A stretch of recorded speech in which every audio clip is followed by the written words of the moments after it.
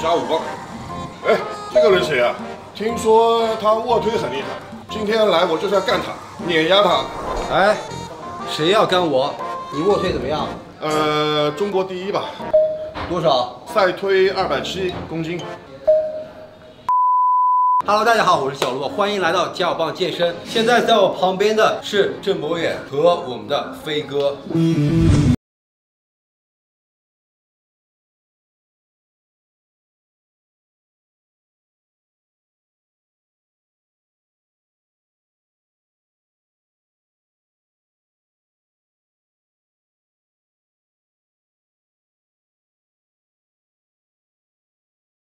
一下，大飞哥 WRPF 的卧推王者，也是现任的中国卧推王，最强卧推。大家好，我是那个大飞啊，万少飞啊，我是上海本土人，然后那个练力量举有6年了，在目前来说，国内的最高比赛成绩都是我的。这次说了，给他们留点悬念。今天呢，你们将看到的是我作为一个职业的健体运动员，要去跟中国卧推王进行一个生死的比拼。对，真的是生死比拼。在加5磅，就我的地盘，他是否能够干掉我的卧推？同时呢，你们可以看到一个真正的一个力量举的一个比赛。好，那既然说到卧推，2项是非常主要的，今天给你们安排一下啊。首先，咱们要测的是绝对极限，或者说大重量的卧推，只推一个，看看这2位选手也可以推多少。第二，就是说你们要各自测一下体重，那么你们的体重的重量，你们极限的个数又可以推多少？我感觉我第1项是不可能赢的，那第2项，我觉得我还有可能能胜利。我们先称一下体重，我其实很久没有称体重了。93公斤，来这个。这样吧，我大度一点，我就按90公斤来算，你就按120公斤来算。行，那非常的公平。我就多一点。我们在做测试之前呢，你们刚刚也看到了，进行了一系列的一个热身，热身非常关键的，这个可以保证我们不受伤，同时呢可以提高我们的成绩。还有一个，你们现在可以在弹幕中打出来你们的自己的卧推的成绩，然后一会儿让飞哥来给你表演。首先咱们说极限，极限其实对于咱们身体的冲击是非常大的。首先热身要做好啊，就是他们刚才做的这些热身，其次热身组，那么它的热身的重量选择，你们也可以做一个很好的参考，这些可不是平时可以见到的。我之前是一直以健美式的卧推为主的，请他们过来也是来帮我去调整一下我的卧推姿势是否可以调整成一个力量举的一个姿势。小萝卜呢，其实还是蛮适合卧推的，因为他那个走的长度啊正好。正好的意思就是短，摊牌了。但是因为他是健美训练，他的胸层孤立得很漂亮，但是肩的前束呢没有我发达，所以说，如果他推得更重，肩前束也会出来一点。是个练卧推的器材吗？凄惨不累，凄惨不累。一般我们选择都是缠绕式护腕，这个是目前市面上的比赛能够允许的最大的长度啊，90厘米。然后这个也是一个最贵的一个牌子。那么它的软硬度呢是偏硬的，跟你这个比起来，我觉得小萝卜这个就比较短，大概是30厘米。护腕的选择呢一定要贴合，那我们用的时候是拉一下。你如果这样绑没有用，一定要绑在那个手腕跟手掌的交界的地方。因为你这手多大？反正沙包大，沙包大，砂锅大。我的妈呀！我先带着这个东西推一下空感，好吧？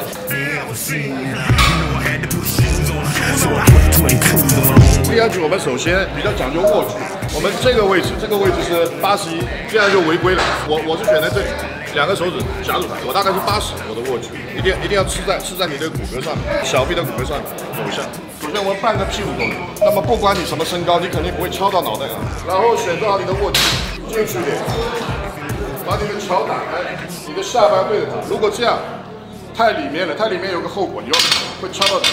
如果下巴超过太多，有个后果，你要挪到这里，那你的肩膀就疲劳。那么我一般在这里吸吸满啊，然后蹬一下地啊，抬一下屁股，用身体把它翘出来，然后你的力量用在推上面，赛推停顿，它就起来了。主要是为了方便裁判去判断，因为它很贴身，你可以看到，可以让我们裁判去更好的看到他每个身体部位在做什么，去裁决。你今天有给我带一身衣服吗？有。我竟然我也有，太贴心了。中国红，这个是属于赛型吧？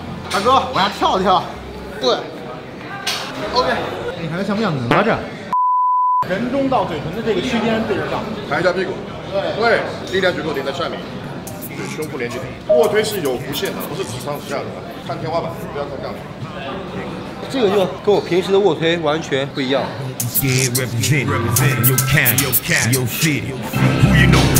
在热身的时候，你可以，比如说你有点痛的，你可以上面放水酒。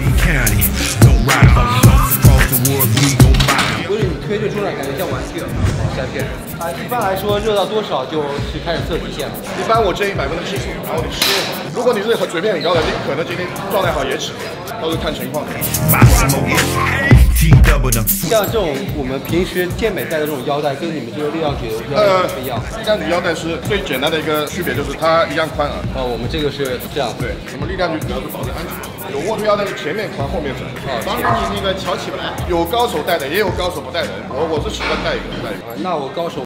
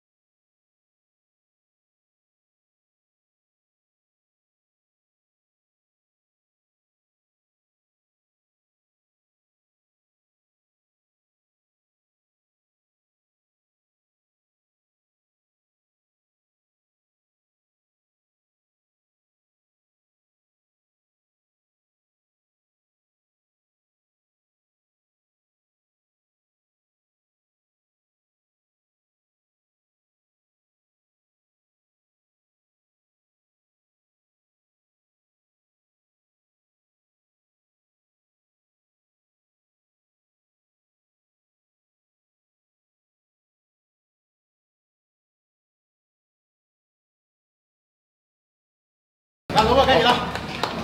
有人想害朕。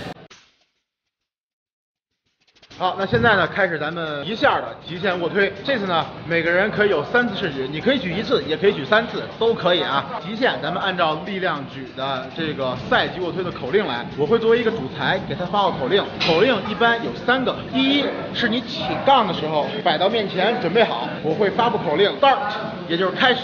运动员可以开始向下放杠，然后放到胸口。当我看到杠铃没有任何挪动和移动的时候，我会给口令 press， 也就是推起。当我看到运动员杠铃停稳且手肘打直的情况下，我会给口令 rack， 回杠。这为1次试举。来吧，这个我之前在 WRBF 都没推过这个重量，我现在推的是160，但我现在直接推我上次的极限。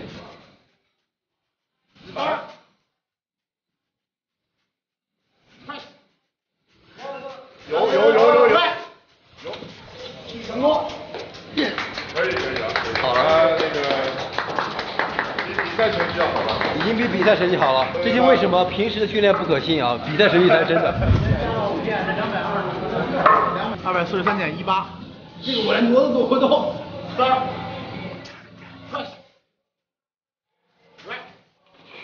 好了，他赢了。别呀，还来啊！我还有2次机会，我很有可能超过他。再推300公里。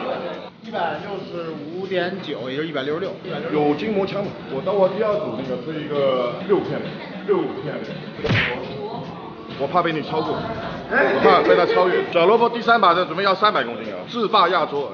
给你看一下常州说的卧推神童，好吗？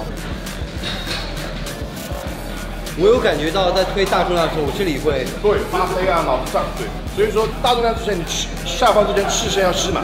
因为在健美的这种，我现在这种疲惫感应该是属于练到后来了才有精神的疲惫感，现在就已经有一下子就上头了。加油啊！大家挑战极限，加油，老板！心无杂念。我之前挑战这个重量就没有成功过，看有没有奇迹啊！这是我的第2把。Turn down for what？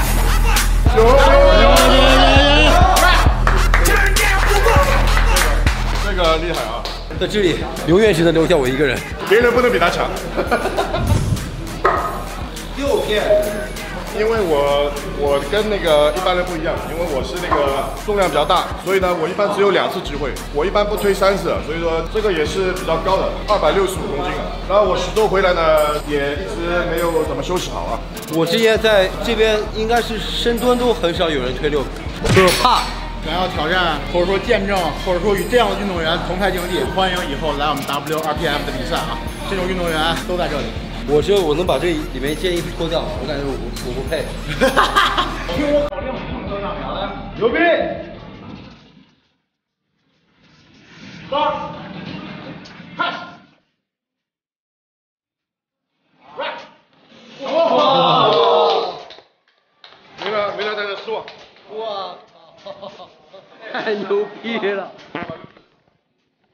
！266公斤，这是中国最高是270，这里是差不多的。270也是他的，这已经是接近他的自己的巅峰了。然后力量举运动员，包括健美运动员，他习惯在一个地方练，比如说他连续几年都用这个东西，那么换一个架子，他的成绩会下去。我建议大家多去不同的地方练练。那么今天电池已经换回来了啊，但是呢，由于没有录到，所以很可惜，他的300公斤没有见证。咱们按已有的已记录的成绩，万肖威选手胜利。好吧，下回记住把电池换好。都怪你，我跟你讲，你明天就要离开加我棒了。我刚300公斤，推了好几个，推了好几个了。要输给你吗？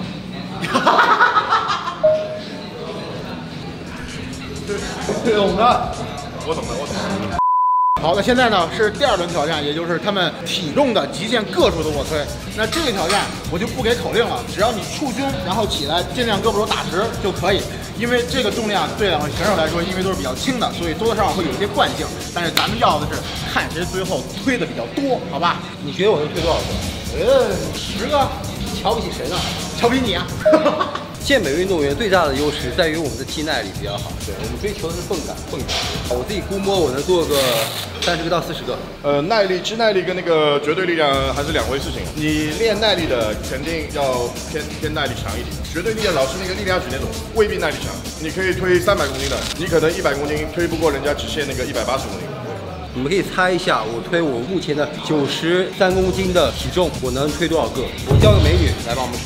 弹幕上如果觉得说萝卜这局可以胜利的，打1个1；觉得大飞哥胜利的，打2个1，好吧？你会数数吧？我会。你会数数？好，那你帮我数数一下。打开一点，没有，没事。打开一点。现在在我身后的是我们新加入我们的架棒团队的文短，然后他来帮我数。这次去看他能不能过他的实习期了，好不好？好，张科宇选手，开始。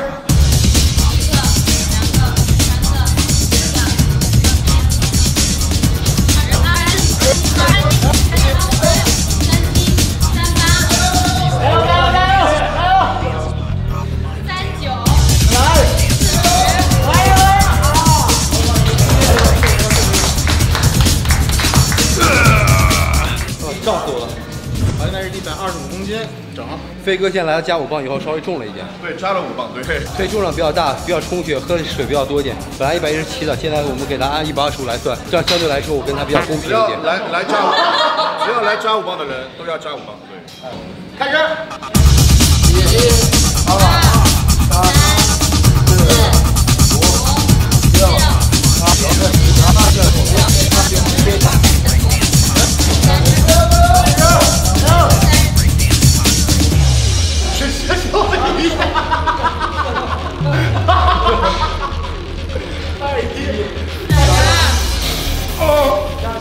加油！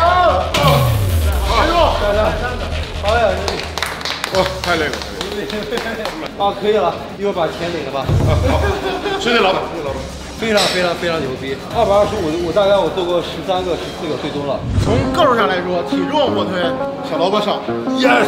非常感谢飞哥和非常感谢我们的肉导来参加到这次我邀请的一个卧推的挑战。然后这是一个跨界的挑战，希望未来会有更多的一些力量举跟健美选手可以互相的一个跨界，可以互相学习。然后这次我去参加这个 WRPF， 我才就是更深的感受到了力量举的魅力。力量举应该进中国没有时间那么久，所以我希望更多人可以参与到力量举，因为这个是非常牛逼的一个运动。我之前说了，无论你是练力量举还是练一些足球啊、篮球啊各方面，都会练到力量举。可能你不会练到那么多的卧推，但是力量举你一定不会陌生。所以大家打好力量的基础，然后努力朝提高自己整体的一个素质水平去发展。如果有任何的问题，你们也可以去关注一下飞哥。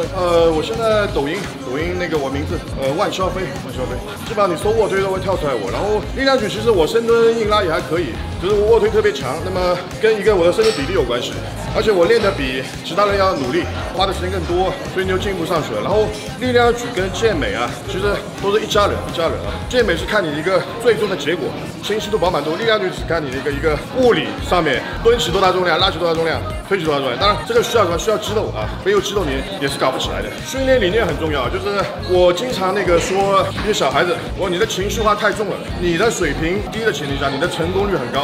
但你到我的水平，失败率会很高，所以说你千万不要有主观的感情，你的感情放在深深的内心里，你去机械的完成它。那么你比如说1周5练，你每周都能完成，那比有些人他今天失败了，他1周不想练，你就走得比他高了，长年累月你会非常强，非常强。因为最终我刚才听到应该是坚持2个字，坚持应该超过你平时说突然的这种兴趣感。对，从力量举的训练来说，它是一个对任何无论你想走健美、力量举还是 CrossFit， 它都是一个地基础的作用。你有一个好的运动基础、好的肌肉量，那么你才能在其他的道路上走得更远。比如说拿咱们的健美来说，你有足够的肉量，就像一根雕一样，你才有被雕刻的可能。如果你只是一根小树枝，你没有肉量，那么一雕你就折了。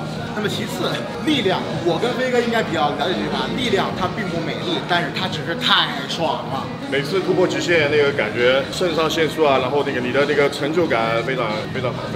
最后一点，我觉得也是真正的强者，咱们所说的强者精神、强者文化，其实并不是相对于谁，而是不断的超越自己，这个才是最重要的。最后我们感谢飞哥，然后也感谢我们的肉导来到架棒健身。如果说你们想看更多的一些干货的话，你们可以关注一下架棒健身，我们会有更多的一些课程。非常感谢你们，希望下次可以再合作，好吧？我们下期视频再见，拜拜。